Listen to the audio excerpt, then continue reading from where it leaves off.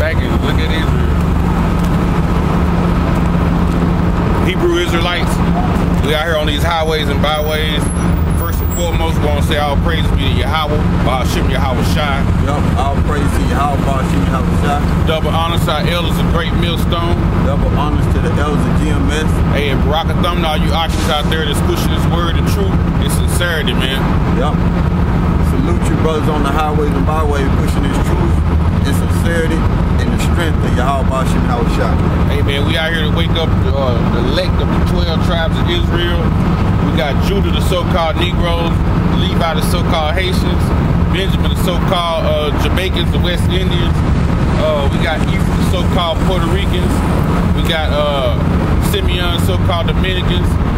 Hey, we got Gad, the so-called North American Indians. We got Reuben, the so-called Seminole. Issachar, the so-called Mexican Indians. Zebulon, Guatemala to Panama. We got Naphtali, Argentina to Chile. Hey, we got Asher, Colombia to Uruguay. And we got Manasseh, so-called Cubans, right? And these are the 12 tribes of Israel, man. Who the Lord Yahweh Shai is coming back to redeem, man. Our big brother, man. We got Reuben and Seminole. Yeah, I got it. Yeah. It's coming back to redeem us, man. Yahweh Shai, man. Dark-skinned man, so-called Negro man, dark-skinned, coming back to redeem 1/3 of the elect of Israel, man. And that's what we come for. And he on his way back. And when he come back, it ain't gonna be pretty, man. Luke 12:47. Because a lot of you think, man, the Lord, he gonna come back handing out roses and daisies, man. Talking about, you know, come follow me, brother. We're gonna sit down and sup together, man. The Lord divide these nations, man. He only come for the nation of Israel, man. The elect of the nation of Israel. He coming back to destroy when he come back. Alright, this is Luke 12:47. Let me get up close.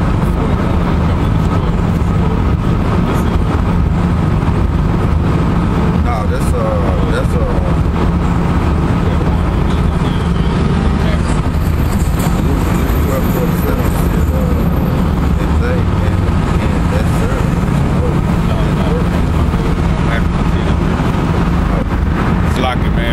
Matthew 10:34.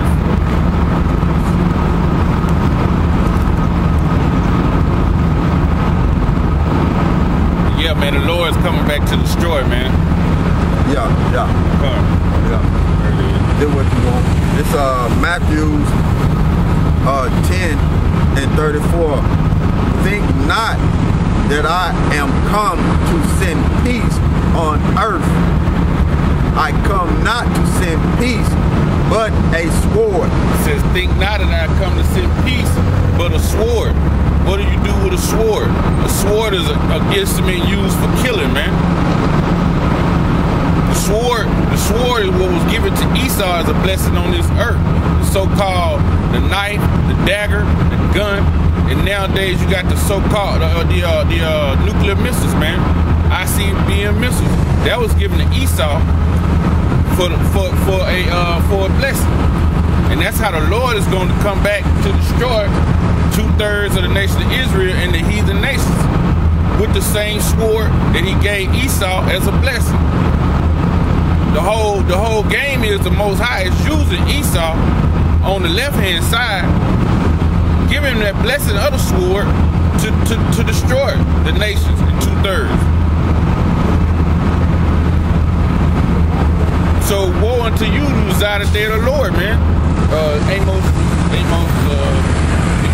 5:18.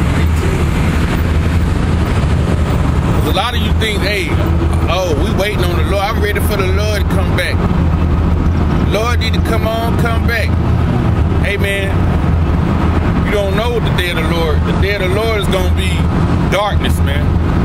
The day of the Lord is going to be famine, pestilence, man. It's not going to be a pretty sight. Yep. This Amos 5 and this Amos 5:18. Woe unto you that desire the day of the Lord. It said, woe unto you. Woe means destruction. Unto you desire the day of the Lord. Read. what end is it for you?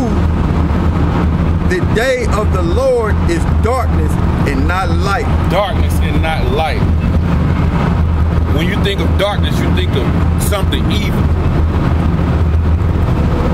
You equivocate that with being something evil. Hey, you guys. And it's death. Tell us how to get to the morning.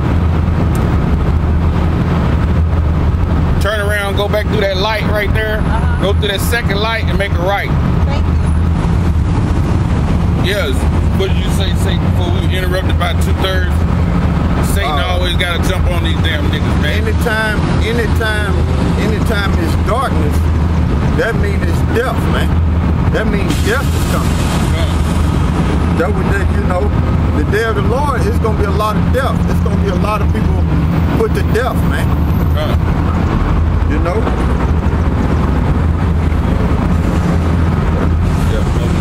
Yeah.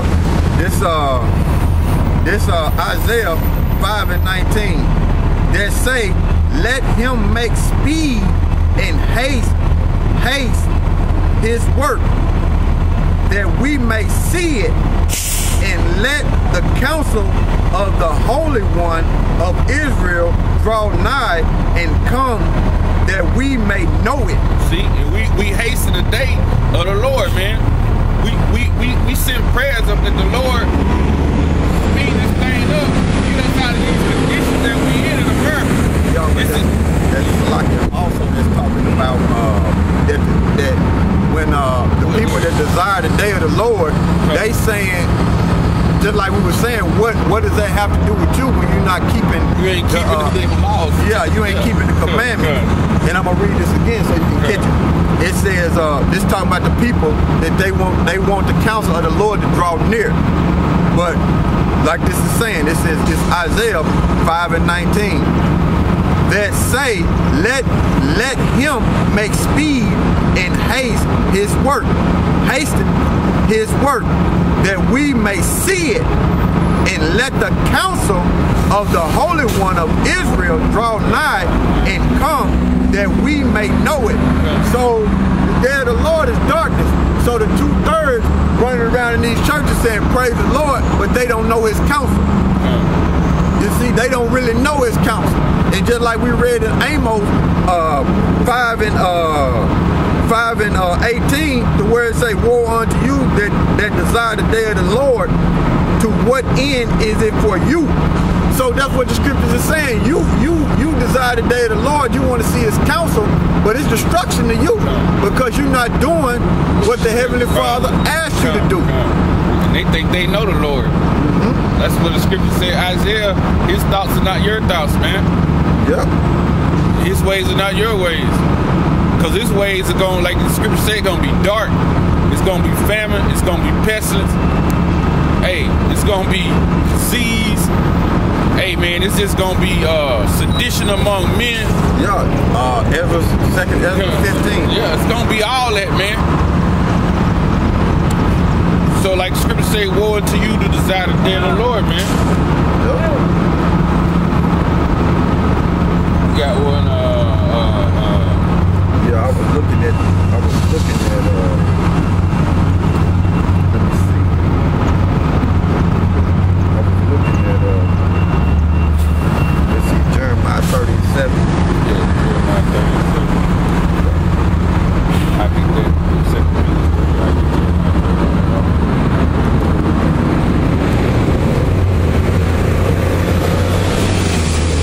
Jeremiah 30, verse 7.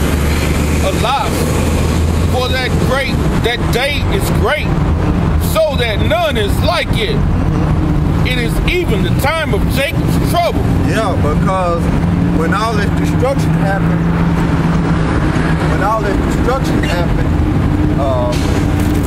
let me get, because Israel, even during the time of martial law,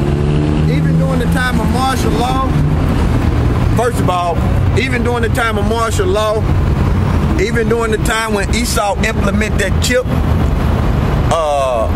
even during the time of the destruction, that's Jacob's trouble. The Negro, Latinos, and Native Americans. Okay? All right. Martial law.